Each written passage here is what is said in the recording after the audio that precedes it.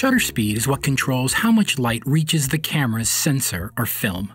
It is the length of time that the shutter will remain open, allowing light to reach it. Shutter speed is time-based and measured in seconds or fractions of seconds.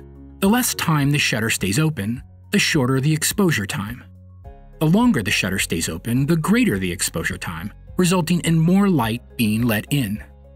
It will allow you to capture great images even when your subjects are moving within the frame.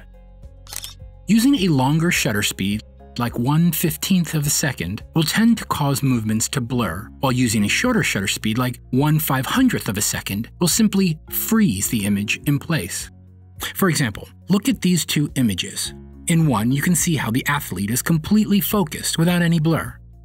And in the other one, he's a bit blurry.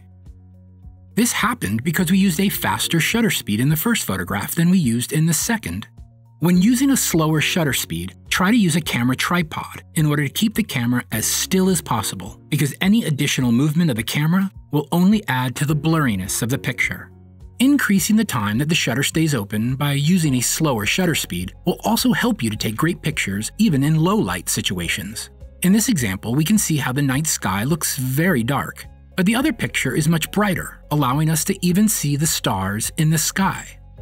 So remember, shutter speed helps you to control the amount of light that forms the picture. Too much light, the photo might look overexposed and more blurry. Too little, and it could look underexposed or too dark. GCF Global, creating opportunities for a better life.